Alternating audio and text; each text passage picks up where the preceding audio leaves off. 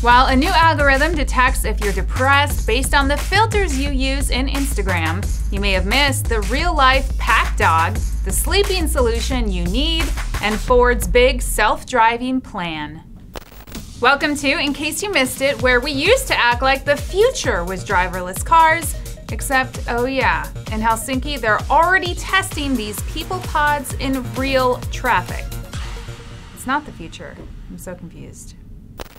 Ford will be mass producing vehicles with full autonomy within 5 years. After more than a decade in development, Ford Motor Company announced that its self-driving car technology will be ready by 2021. Don't pull out your checkbooks just yet. These cars will be way too expensive for regular drivers to afford. Instead, Ford expects the cars to be used as part of an Uber-like autonomous ride-sharing service. And since Uber just bought self-driving truck company Otto, this is gonna be a driverless cars race that will probably end up looking like this.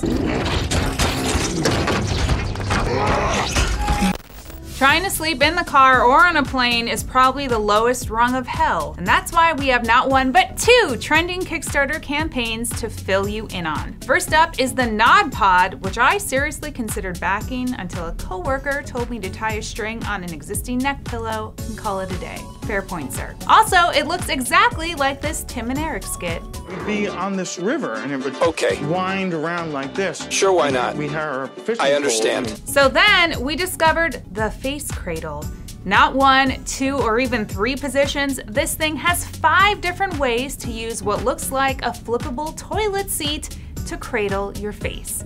May you most enjoy deep sleep mode, aka the most awkward thing to have to do next to a stranger on a plane, and that includes the Badfish incident of 2013. And you can look forward to upgrading to sleeping class.